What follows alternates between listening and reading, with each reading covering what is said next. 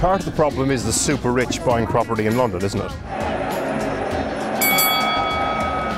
How much did you pay for your place? It's rented, but like, Was it? yeah, but like, no. What kind of rent are you paying? Oh, I'm not interested in talking to you about my rent, mate.